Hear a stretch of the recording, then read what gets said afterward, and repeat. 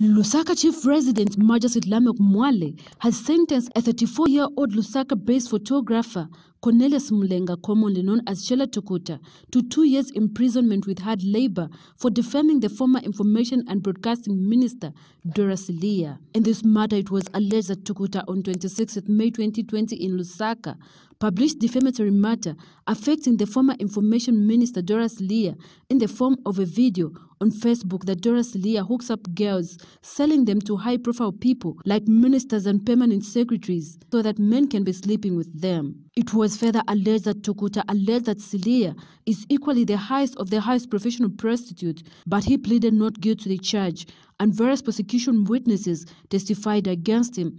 Among them was the former chief government spokesperson and information minister Siliya, who denied the allegations before the court, stating that she may be single, divorced, not so lucky in relationships, but she is not a prostitute. And in April 2021, Tukuta was found with a case to answer and placed on his defense, but he opted to remain silent.